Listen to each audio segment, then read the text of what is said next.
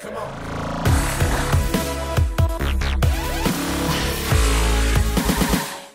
Semi-finals day at the Millennium Estoril Open proved to be the hot ticket in town on Saturday, and another warm, sunny but windy day on the Portuguese coast.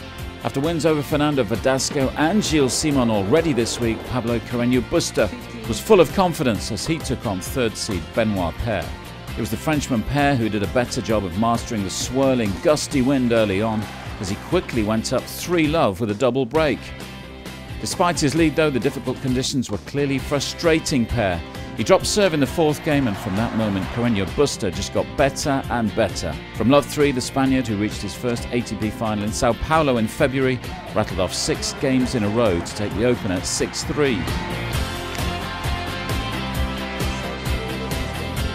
Carreno Busta quickly built a 4-1 lead in the second, and only a moment of sheer magic from Paire could temporarily stop the Spaniard in his tracks. Easily the best point of the tournament, with not one but 2 hot dogs thrown in for good measure.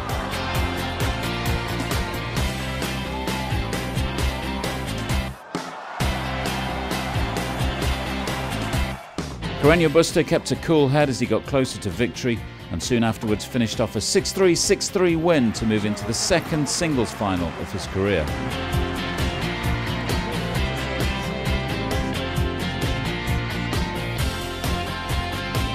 My coach just say was focus.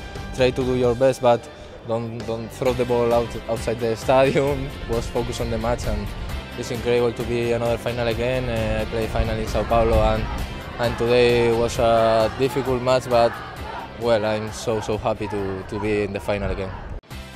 The Spanish fans had another of their men to support in the second semi, when Nicolas Almagro took on Nicolas, who played so well to beat Borna Coric the previous evening.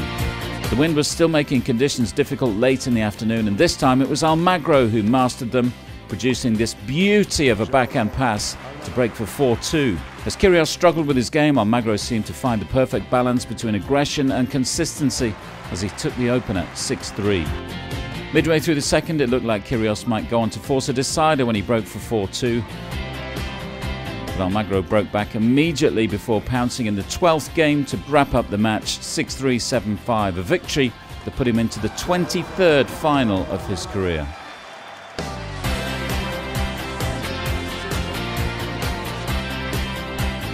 Today was fantastic because I hit the ball with confidence. I put a lot of balls inside the court with a lot of spin, and well, was great because the tennis like I play today, I need to play more matches, and I'm looking for that.